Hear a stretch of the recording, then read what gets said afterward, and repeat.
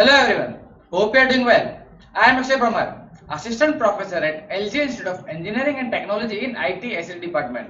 Welcome back to the video tutorial series of the Internet of Things, right? In our previous session, we have talked much about the cloud for the data storage and the analysis process, right? But you have one question arise, sir, how can we select that particular cloud and how can we select that particular cloud service provider, right? So yes, the today's session is here for satisfy your that answer, right? So in this session we are going to discuss about how to select that cloud service provider and what are the things that we need to keep in mind while selecting that cloud service provider, right? So for that we have several criteria for selecting a particular cloud service provider, right? So let's begin with that, right? So selection of the cloud service provider.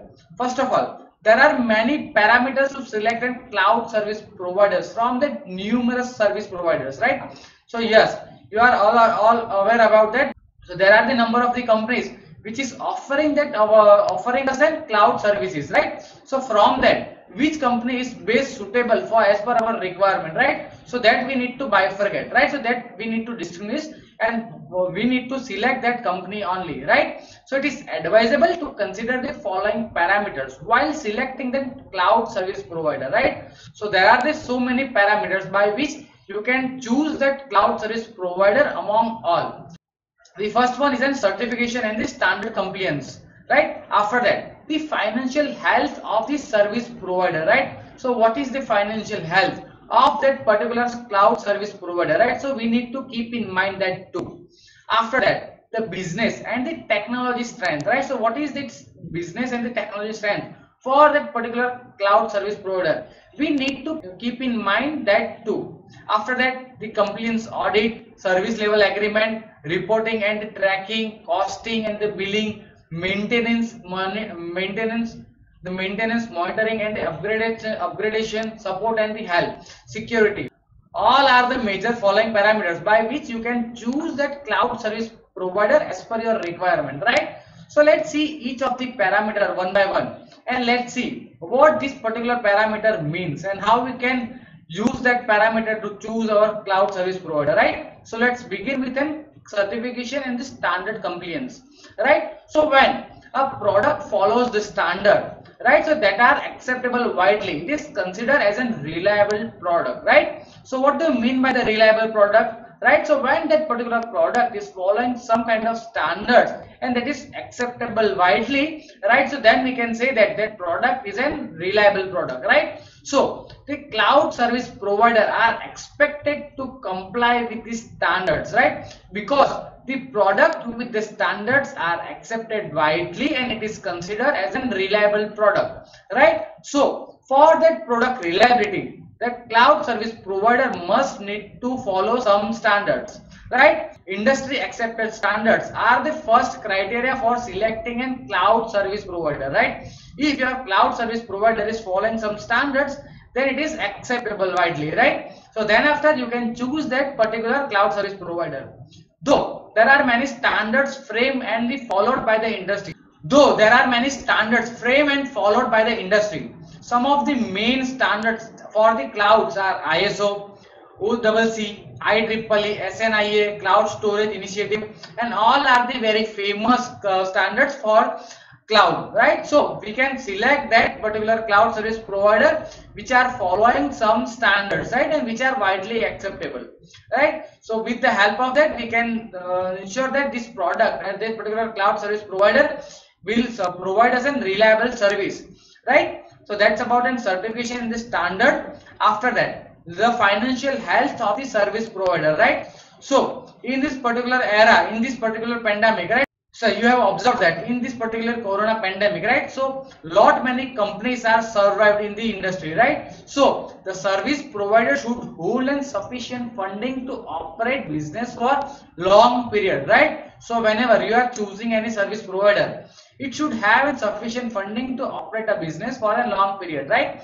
If that service provider has a healthy financial status and history of the sustenance, then it is most unlikely to be shut down, right? So when when a particular service provider is having an efficient funding, right? So then it will be sustained in the market for the long period, right? And the shutdowning of that particular company is really less, right? So with the help of that, we can choose that particular service provider, right, which will ruling in the market or which will be staying in the market for the long period, right? After that, the third criteria is in business and the technology strength, right? So what do you mean by that business and the technology strength, right? So having a technical expertise to sustain and adapt to the client requirement is a key factor in selecting a cloud service provider, right? So what is the key factor for selecting a cloud service provider?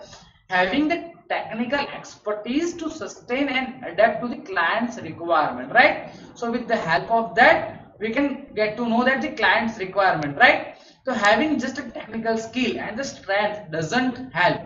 The cloud service provider needs and business skill as well as to sustain, right? So business skills include that growth planning, the financial planning, and other factors that are required to sustain into the market, right? So for the sustain in the market for the long period, we need a business planning, right? So growth planning and the financial planning kind of thing, right? So with the help of that company will be survive into the market for the long period of the time, right? So that company have a business and a technology strength for that, right? After that, the fourth criteria is a compliance audit, right? So the cloud service provider must validate the compliance with the client's requirement, right, which should be done through the proper third party audit, right? Whenever the cloud service provider want to validate the compliance with the client's requirement, then it should be how you can ensure that with the third party audit, the proper third party audit will ensure that the client's requirement is fulfilled there, right? So this will enable the transparency and the perfect validation, right? So the compliance audit is must needed there. After that, the fifth criteria is service level agreement, right? So the service level agreement, the SLS provides a detailed information about which kind of service which will be being provided by the particular cloud service provider, right? So all the information is listed into the SLA, the service level agreement.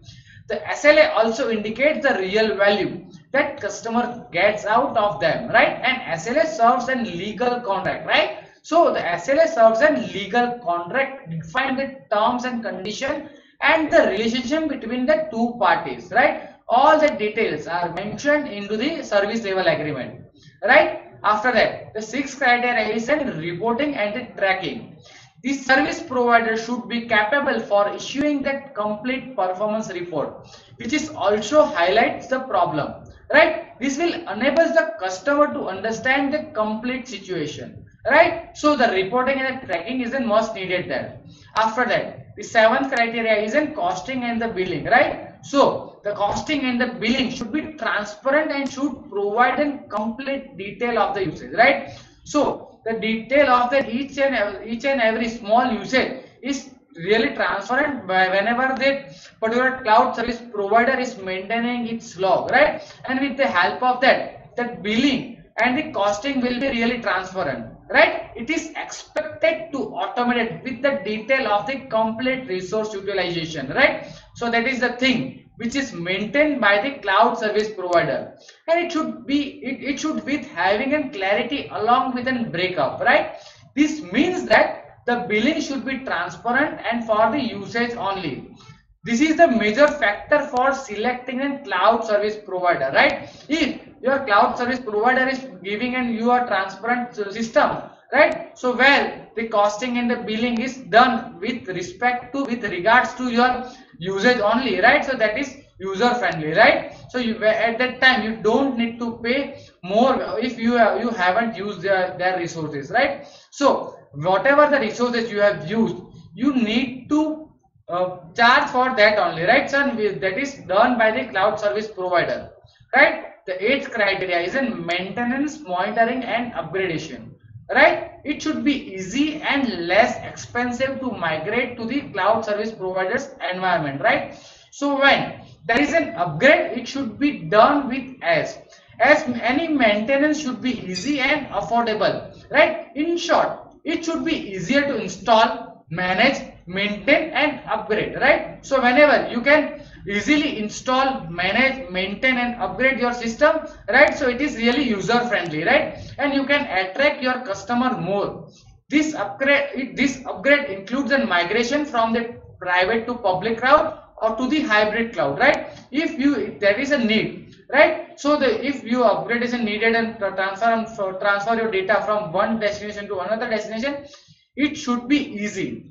The ninth criteria that we need to follow is then support, right? So it is help and assistance should be provided when it is required, right? Support should be available based on the agreement and the dedicated resources. The support level based on the complexity of the problem, and on-site support may be needed when the clarification cannot be offered over the phone or online, right? So if you cannot understand its solution whenever you are calling that customer calling office, or they are sharing their and they are giving them advice to how you can solve that particular problem online, right? If the customer is unable to solve that problem, right, so then that on-site support system is needed, right? Thus the support is major deciding factor for selecting the service provider, right? The ninth criteria is security, right? The infrastructure, the both hardware as well as the software should be secure. If the infrastructure, the both hardware and the software should be secure, right? If your infrastructure is not secure, then your data can be compromised, right? And that can be lead to the huge market loss. There should be defined policy about the security that should also be shared with the customer. This includes everything from access restriction to the customer data. The data should be safe in case of breakdown or the failure, right? When you are in the downtime, that data of the customer must need to be secure at that time, right? Then if there is a breakdown, right, the recovery and the backup option should be sound good, right? The physical infrastructure has to be safeguarded as well, right? And all these factors would require an audit which should be carried out by the third party only, right? And security is a prime concern about, and the security is a prime concern, and that cannot be ignored while selecting the cloud service provider, right? So that are the basic criteria, or we can say that the parameter which we will keep in mind to select a cloud service provider, right? So whenever you are selecting to migrate, or you are selecting to store your data or process your data onto the cloud, or you want to migrate your data from the local system to the cloud, or you want to migrate your data from the private cloud to the public cloud or hybrid cloud, so at that time how you can select that particular service provider? With the help of these parameters you can select that particular cloud service provider, right? So that particular criteria you need to keep in mind while you are selecting that cloud service provider if you want to migrate your or local processing device to the cloud, right? So that's all about today's session. Thank you for the watching.